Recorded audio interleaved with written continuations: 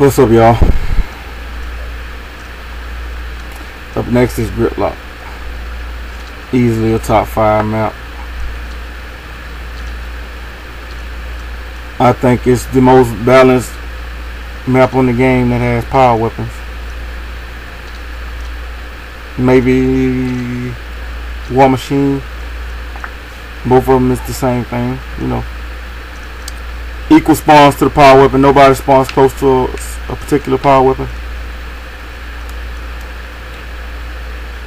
Jacinto is really balanced. That's why people don't mind playing it, because it's a balanced map. A lot of these maps, people at Epic design these maps flawlessly when it comes to balancing the distance that both teams have to travel to get to the map. Now, what they messed up at is hill design. Alright, in Annex, the Annex hills for Gridlock are Ingonade, Torque Bow, Boom Shot, each pistol. Which is where it should have been is just Ingonade, Torque Bow, and Boom Shot, because everyone should have the equal spawn to each hill. It shouldn't just be for power weapons. Which, at least they got the power weapon thing right. But I'm glad that they got that right, because it'll be a pain in the ass if one team could constantly spawn close to each power weapon. But I don't think on any map that any team gets close spawn to a weapon. But Gridlock is a top 5 map. It's easy. It's not that big. It's big enough. And if my cap card is lagging, I don't know what's going on. Maybe I had something running on my computer or whatnot. I know I got host on this game, and host is cheese. Host is so easy. You don't even have to try when you host. Every shot lands. Every hammerburst bullet lands if you're on target.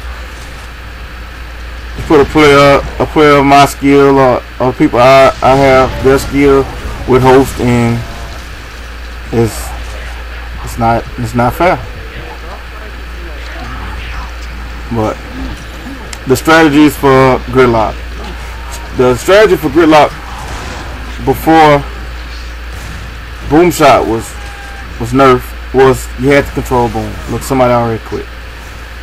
Why do y'all quit still? Title Update 6 changed it to where if you quit, you still get your deaths, your kills, and you get the loss. So you're not saving your stats anymore. You're still getting every kill and every death. But anyway, the strategy for Gridlock used to be to control the boom shot, which is still, you still have to have some semblance of control over boom, but the most important weapon is the torque, because the torque has 5 shots, and you put torque in somebody's hand like Church, aka the Crazy Drunk, or Harry, or Blanco, somebody that's just stupid with the torque bow, then you're gonna be in a fucking world of hurt. And boom, anybody can use it. Hell,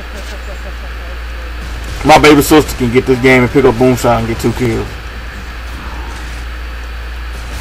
But strategies for this, you want to do like you want to do every match. You want to keep players at a distance. At least that's what I do. I want to keep players at a distance. I don't mind going in shotgun battle, but my goal is not to hate dying, and I want to keep you at a big distance. So that's why, especially on host. On host, if you don't hammerburst on host, you're retarded. Because the hammerburst on host is the best gun on the game. It's the best gun on the game anyway, but with host, it is not fair. If you hammerburst on host, you shouldn't die more than once or twice. Unless you're playing against a good team. And then you still should you should be able to dominate those guys. And another thing, when you hammerburst, don't try to take all the kills. Give away the kill. You'll see me. Maybe not so much this match, but the last match I'm gonna post, the next one I'm gonna commentate, the one on Ruins, I give away a lot of kills on that map, and I still get like 20, 25 hours host, because I'm not running down there to get a kill that my teammate is already right by him. That's stupid, and it's selfish.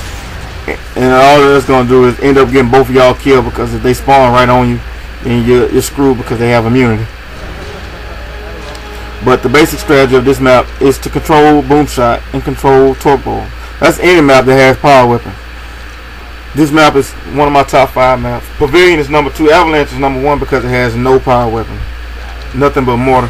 And mortar really isn't a big factor, especially now because it only has 3 shots, and it's easily avoidable if you have any common knowledge of how to play the game or any common sense, period. But what I want to talk about?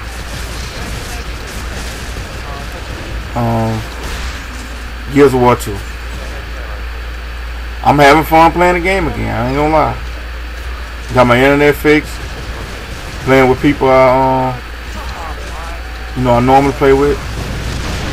I wish some. I never see.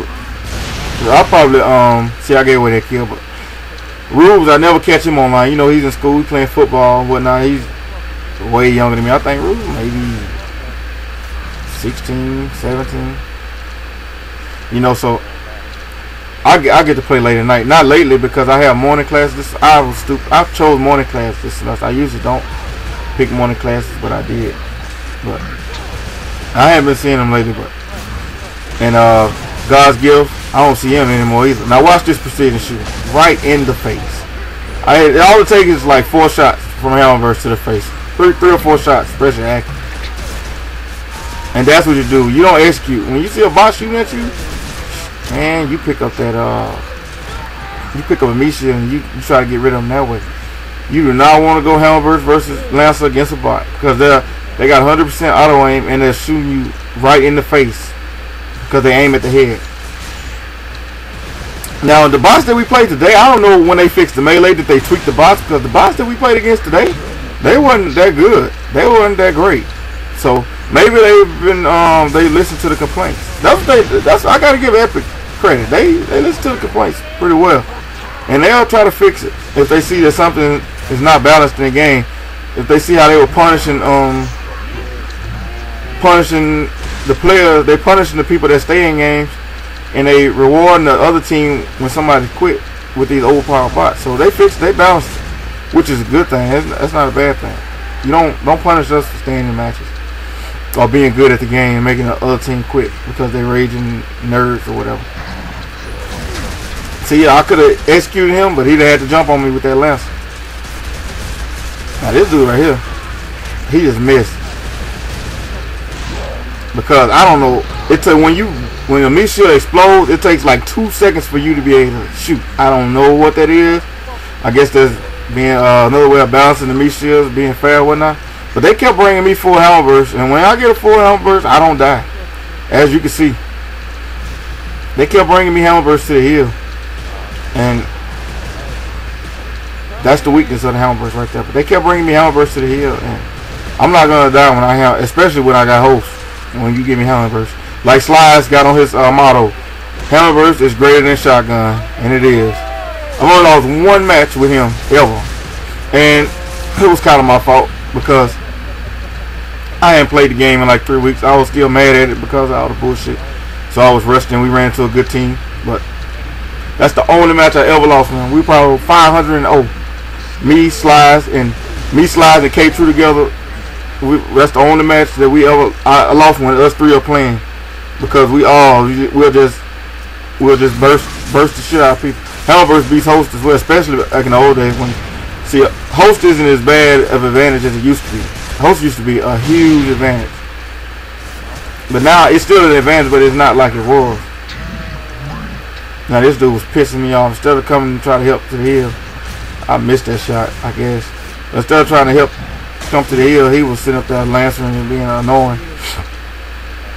But yeah, Host used to be a humongous advantage, like before title update 6. It's still a big advantage, but at least they did, they fixed it. No one can bridge Host. Well, they say you can bridge Host the zone a long way, which I know how to do that. You gotta have a laptop. You gotta get IP addresses. It's kind of the sophisticated way of doing it.